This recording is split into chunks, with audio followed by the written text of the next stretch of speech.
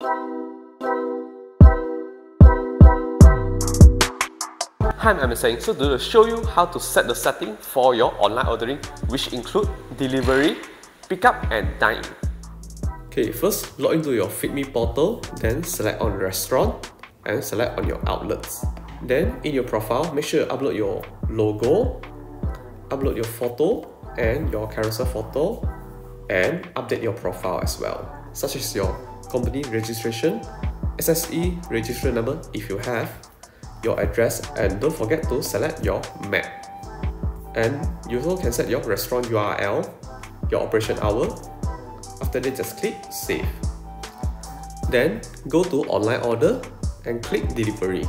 FeedMe provided food delivery integration service. You can link with all of this. If you have your own rider, you can activate your in-house delivery. Just click on status, just turn on activate.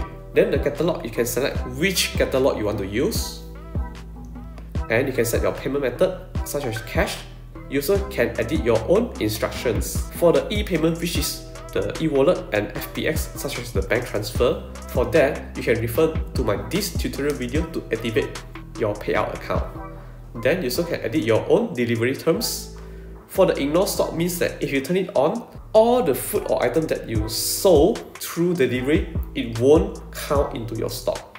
You also can set your pre-order and order in advance, so maximum is 7 days only. And you can set your delivery time such as the fixed time or your custom time or based on your operation hour. So from here, the delivery area, you can click add new zone. So for example, I want to send within 3 km, so it will generate a polygon for you, the area. Then from there, you can modify it, which area that you didn't send. After that, just click confirm. Then from here you can set your delivery fee, such as I put 5 ringgit, or is there any minimum purchase? Is it got free delivery after, such as like 50 ringgit. Then you can add for zone 2. Then you can put like, for example, 5 km. Some area I didn't send, such as the island, so I exclude it. Then just click confirm. You can add new zone as you want. Then just click update. Then you can go to pickup.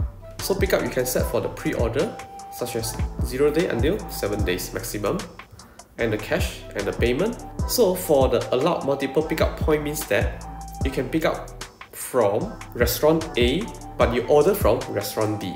Then you can set your pickup point. After that, just click update. Then you can go to Dine In. Dine In means that your QR ordering. So anonymous order means that the user can make order without login. So most of the time, if you don't want your user to sign up and log in and join a member, just turn it on. Then static QR means that generate a QR code which is the fixed and it won't change. If you turn it off, means that each time when the customer wants to take order, you can print it from your printer. Okay, go to your post device, select one on the table, hold it and click dynamic QR code. After that, you can click for single use and you can set for the duration. After that, you can select the printer and print it out. So if you turn on the item remark, means that the customer can put their remarks on the item that they want to order and through the e-payment. For the queue, you can refer to this tutorial video. After that, just click update.